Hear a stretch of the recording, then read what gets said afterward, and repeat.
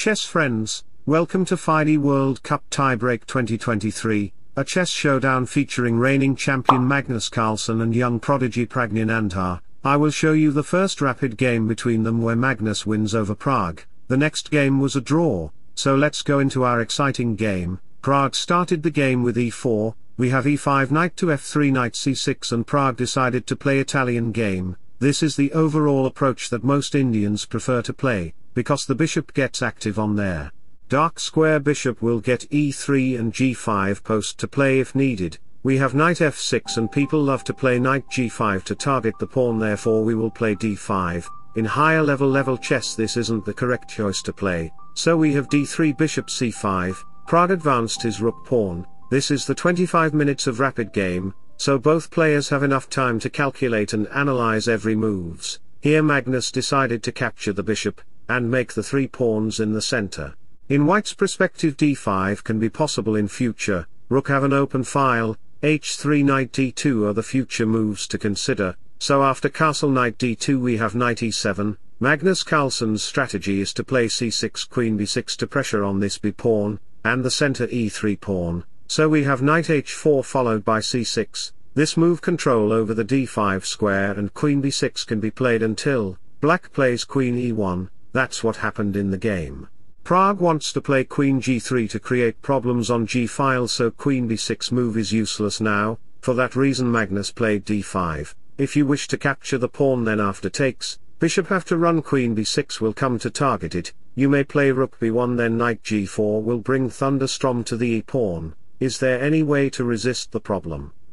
No, so back to the position. Pragg move back the bishop, queen d6 with the idea of playing h6 or knight g6, we have queen g3, and for that move, Magnus get an extra move for the knight with a target, queen g5 by white to target the knight. Magnus played g6, but the best move was to play knight f6. I am showing you the variation, rook e1, then we will play knight g4, trapping the queen and seizing many important squares of white at the same time. You may resist with h3, then we will play f6. The queen will be trapped. Count your last days, g6, and the queen will be trapped in his own sentimental area. White has to sacrifice the knight, to escape the queen. We will take the queen out of our house and black will be happy by getting a material. This f6 pawn can be a problem for you in future, but you have a nice queen position, well placed knights. All you have to do is protect your king side and exchange all the pieces, but in our actual game, Magnus didn't get the best move, instead he played g6. He want to keep his knight on there to control left side of the board, so Pragg played knight f6, which is a wrong move. Best was to play simple knight f3 move, to prepare for the queen to retreat, but Pragg wants to attack black position now.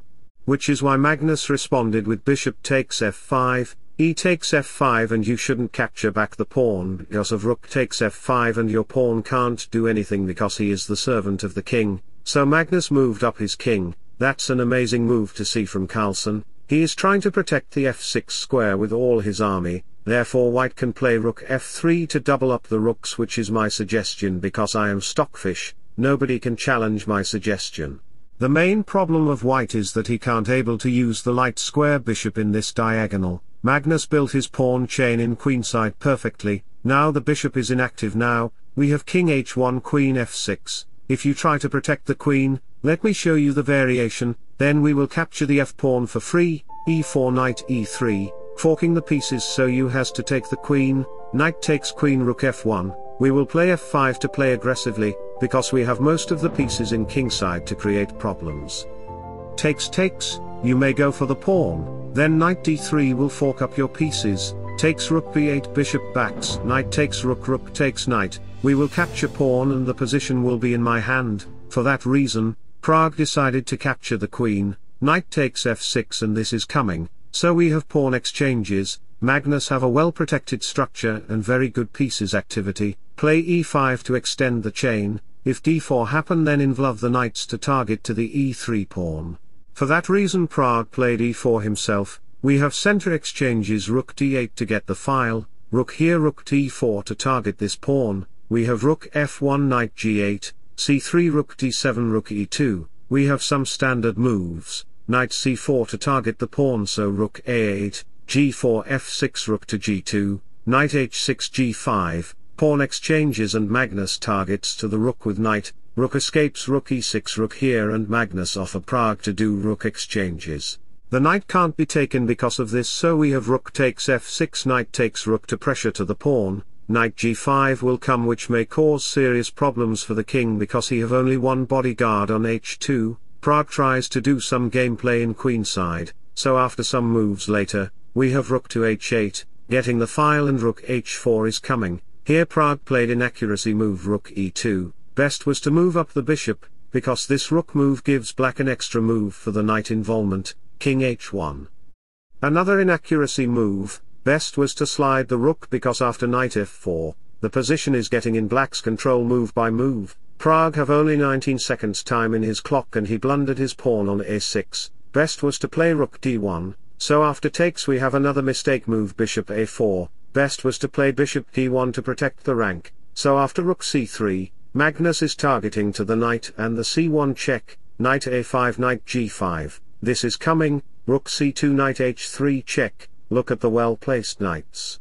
They are creating much problems for Pragg. He have only 15 seconds of time, and what should Pragg play now? Checkmate is coming, so Pragg played knight takes pawn check, king f6, and here, he can't defend his position at all, so he decided to resign the game.